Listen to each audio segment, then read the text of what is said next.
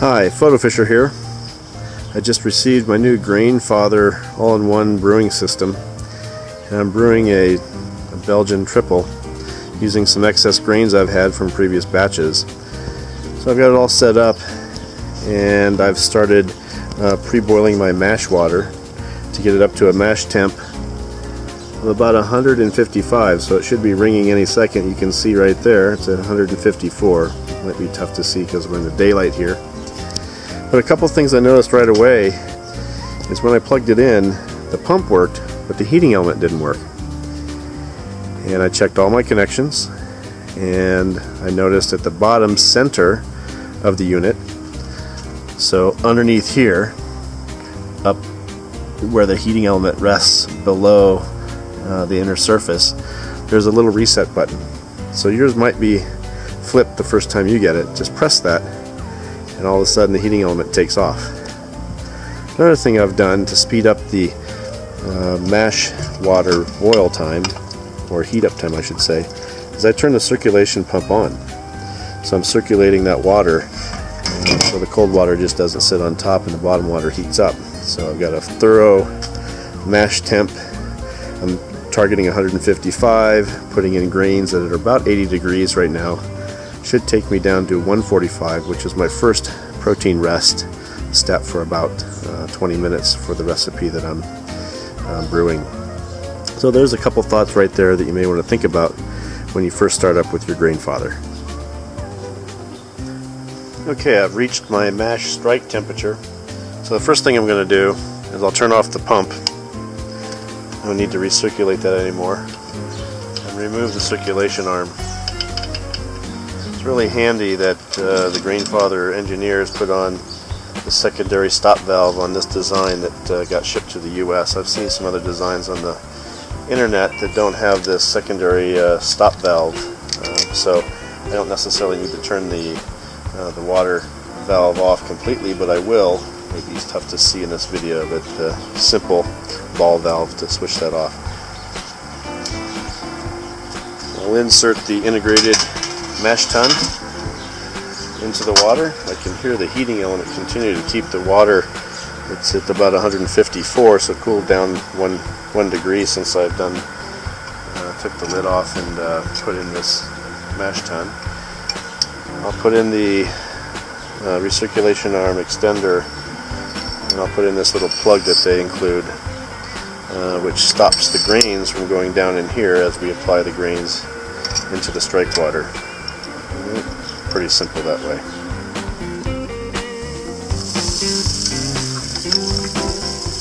I'm only doing a 4-gallon test batch today, so my grain bill is around 10 pounds of grain, and I'm throwing in some DME, dried malt extract, just to add a little extra sugar boost to the whole wort and to use up some excess materials I have. This is sort of a junkyard batch today, kind of using up some excess materials.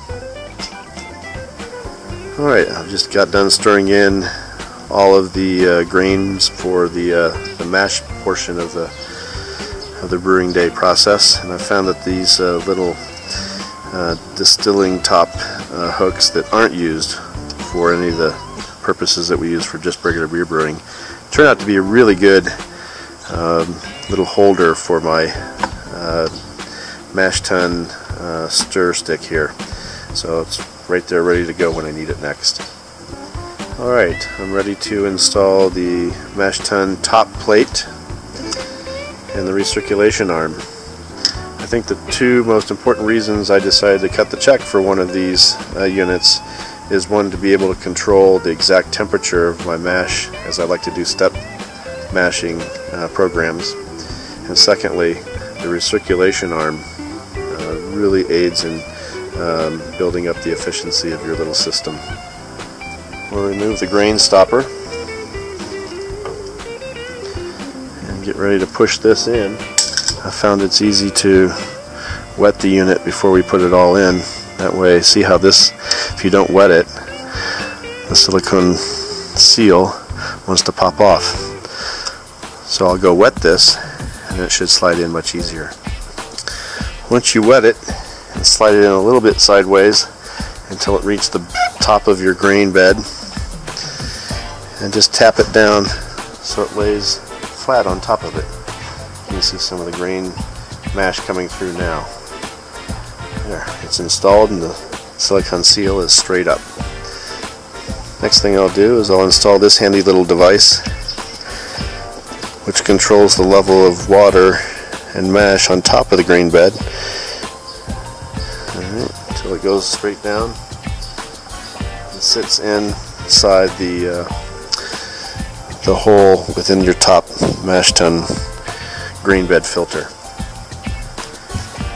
Now I'll install the recirculation arm and make sure that I can put the lid on here. I almost forgot that step. So you just put this through the lid, put the lid on,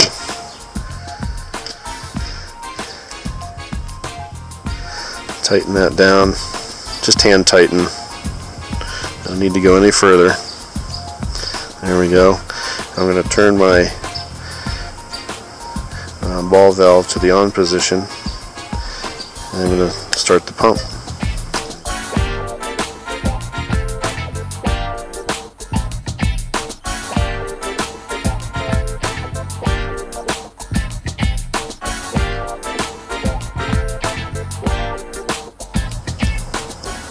So the settings that I use for putting this in mash is the pump on. Put this switch over to the mash position. I've set my temperature step at 147 for this first step. And then down here, this little rocker I've put in the mash position. So it uses less wattage to keep the water hot since I've reached the strike temperature. Here you can see the wort is recirculating nicely. That fun little gadget that sits on top of the center tube sits about 2 inches above the top mesh grain bed plate and allows about 2 inches of recirculated wort to sit and drain through that through the mash itself. So we're just at the beginning of mash in, and the wort is certainly cloudy. I expect that to clear up as we go along. Well, here we are just about at the end of our mash period. You can see the wort is much clearer. Might be tough to see here, but I can see the bottom grate, and the wort is cleared up significantly. So we'll go on to the next step of mash out. Now we're ready for mash out. I'll switch the pump off. Turn this to boil. I've already turned the bottom element to normal. I'll turn this off just for safety purposes. Take off the recirculating arm.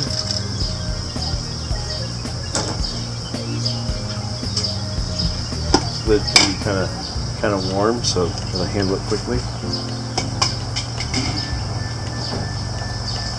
All right.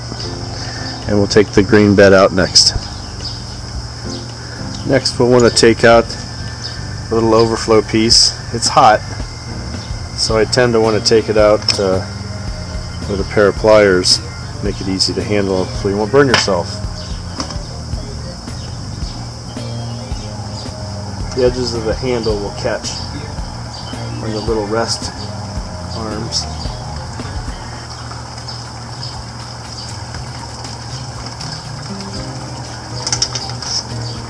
10 pounds of grain plus liquid gets pretty heavy. Sparging is pretty easy.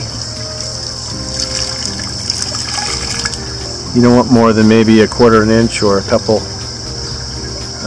millimeters of depth of water sitting on top of your mesh grain bed plate. Just allow that to sparge out.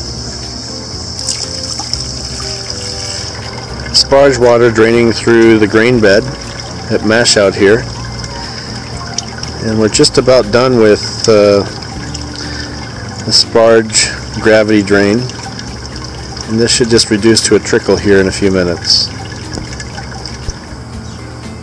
I've just removed the grain bed cylinder, revealing a really nice frothy wort.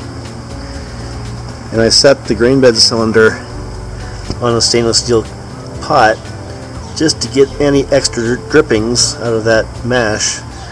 And if I have enough, I'll pour that back into the wort as I go through the boil cycle. Now it's time to add my first hop addition. And any time that I can prevent hops from getting into the wort loosely, I try to do so. So I really like a hop rocket, or a hop sock in this case. So I have a hop sock full of my first addition, and I've just strung it through the hole in the lid and just put a plastic cup here just as a stopper to prevent that from going too deep into the boil kettle.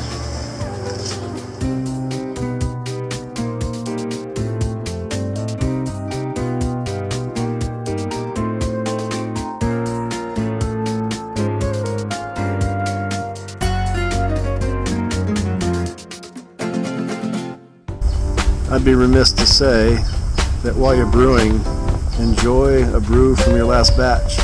It just brings you really good karma, especially if that last batch is delicious, like this blackberry brown ale that I made last fall. I'm at the end of my boil, and I've hooked up the counterflow wort chiller, and I've hooked the recirculating pipe up to the intake, to the wort chiller.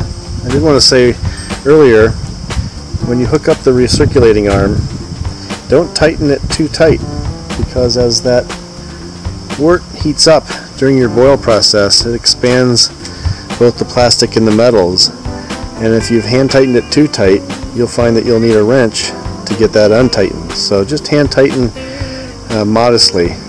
You'll be just fine for any hookups that go to the recirculating pipe. So we've got that hooked up, and I've hooked up my water from a garden hose, and you can see I've put a hose clamp there. I've noticed that the blue hose fits on the barb nicely, but with any water pressure at all, that blue hose will squirt off. So nothing that a hose clamp can't fix. So we've got our water intake. I've got it flowing just ever so slightly, and I'm watering the lawn at the same time.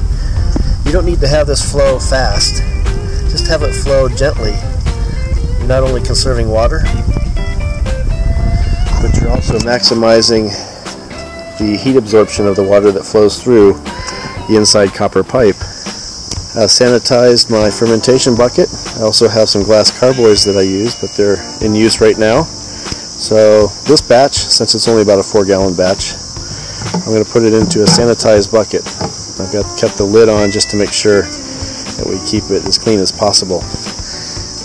While I get prepared, I've dipped the end of the outtake hose, which goes into the fermentation bucket. I put that into some sanitizing solution until I'm ready to get things going.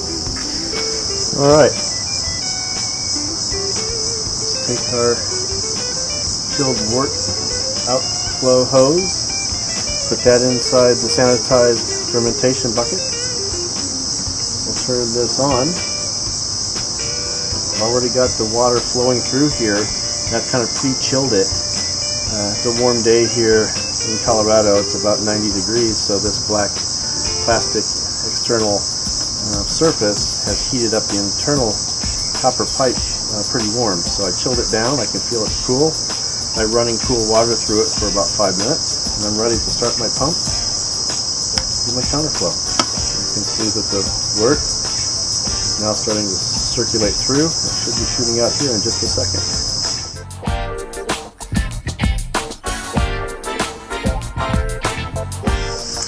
I had to kick the flow up just a little bit because it was flowing too low, or too slow rather, and not chilling the wort down to a proper temperature. So adjust that flow either by the hose coming out from your water source, or you can also slow down the flow of the wort going into the chiller by restricting it just ever so slightly. And I can hear the pump now starting to drain the last few ounces of wort from the boil kettle. And it took all of maybe 5 minutes most to drain this, so that 4 gallons comes into my fermentation bucket. So that's pretty quick. I can see where it's stagnant here now. So I'll stop the pump and wrap this up and start my cleaning process. Well, there we go. I just transferred the wort to the fermentation vessel, and it's all sealed up and ready to go. And I've taken the Counterflow wort chiller off of the unit in preparation for cleaning it here in a few minutes. And I've turned the unit off and just wanted you to see the trube and the excess hops that are laying at the bottom of the unit.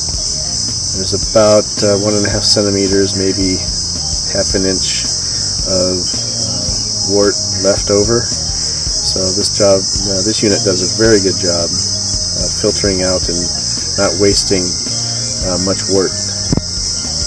The Grainfather electric brewing system is one price, you get all.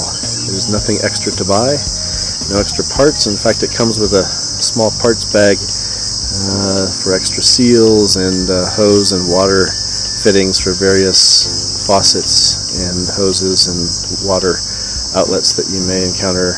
I really like the feeling of not having to be nickel and dime to death with a bunch of extra parts or things that I'll need to make the system work. It's all in one, and it's one price, and that's really good. At the end of your brew, after you've sprayed out the brew kettle with a hose, you might notice a little bit of burnt wort down at the bottom there. This wipes up pretty easily with just a sponge, so you don't need any harsh chemicals or scrubbing devices to get that cleaned up.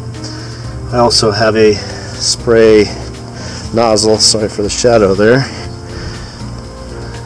a spray nozzle on the end of my hose, which gives me a little extra PSI pressure to spray out the boil kettle. You'll want to get in here and get this clean as well. Alright, so maybe a toothbrush or a high-powered washer will get that clean. When you're done cleaning the bottom, just reach in, pull this out, and clean this by hand in the kitchen sink. Here's another tip that I can offer you. Those spent grains and hops, just throw them in your garden. Makes great fertilizer. It helps break up the soil year over year. Adds nutrients to the soil and bacteria. Just really helps your soil pH levels as well. Or sometimes we take some of those spent grains, add a bunch of really cheap peanut butter to it, bake it on a sheet, and turn them into dog treats. Dogs love spent grains with peanut butter.